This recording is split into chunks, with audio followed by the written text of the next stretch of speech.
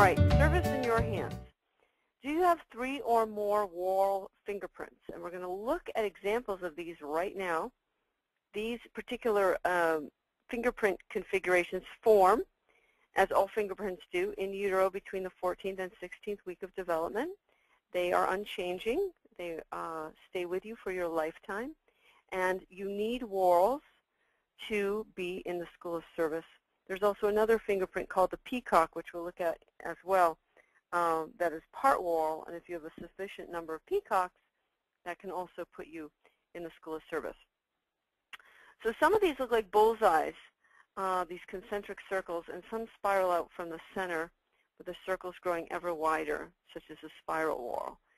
And you can see there on the screen, very distinctive circular shape in the center of the fingertip. Now this one's a little more entwined, still has the whorl effect to it. And here's some other examples of whorls. Again, it has a bullseye. Very distinct from the other fingerprint patterns. These are fairly easy to spot. All right, peacocks, they're half a loop. A loop is a type of fingerprint, and half a whorl, which you just saw. And they're comprised of the loop and whorl pattern, half loop, half whorl. They have a paisley pattern with an eye in the middle, and usually it's considered a life purpose rank fingerprint when it appears. And there's some examples. You can see the little eye, and then it flows out to one side, so it doesn't have a complete circular effect like the whorl. Pamela, is there anything you'd want to comment on about the whorl and the peacock? Yeah, the one that's on the left side of the screen looks very, very much like a whorl. Mm-hmm. So it would be easy to think that it was a whorl, and the reason it isn't is because there's some technical things about it, but if you gave it whorl energy, you wouldn't be completely wrong because it's right. Such a big peacock, where the one on the right is a much smaller peacock, and you can see it doesn't carry the same energy. So that's one of the things that we also take into account. The big right. peacock is really close to being a whorl. Mm-hmm. It's not a whorl, yeah. but it's very close, half whorl. Right. Okay, cool. All right. Composite whorls. There's a loop going in one direction, while another goes in opposite direction, like a yin-yang symbol in the middle.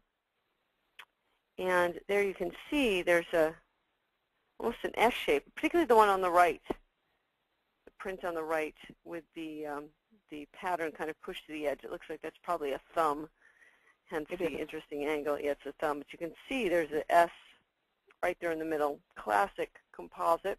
This is a smaller composite and a wider composite on the left. Any comment you want to make about composites? Are we going to talk about what they mean later, or is this the time? No, you can't. Now's the time. Okay. So composites are on-off switches, meaning that they are a whorl, and when you have them on your fingers, if you have them in addition to the other whorls that we saw, then when the switch is on, they are in alignment with your life purpose, with being in, like having more whorls on your fingerprints.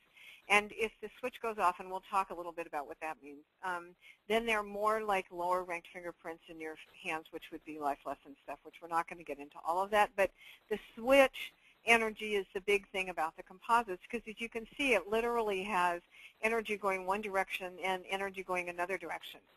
So it's like when it's on, everything is in the whorl energy, and it's all working together. And when it's off, it's like you have something happening one direction and something else happening another direction, and it feels stressful. I have a number of clients who have whorls, and their comment is, if you have whorls, then the best strategy for dealing with it is, if you notice that the switch has gone off, is focus on something else. Mm-hmm.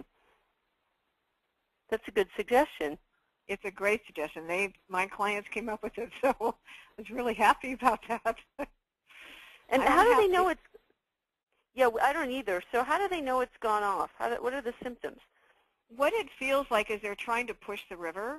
That's one thing. Or they feel like they're trying to force something, like everything was going hunky-dory, and then all of a sudden it's not.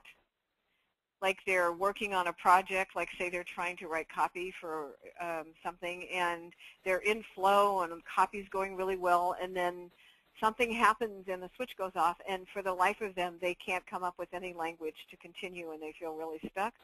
So if they go do something else, focus on some other project that needs to be attended to, it relieves some of the pressure as opposed to trying to force it.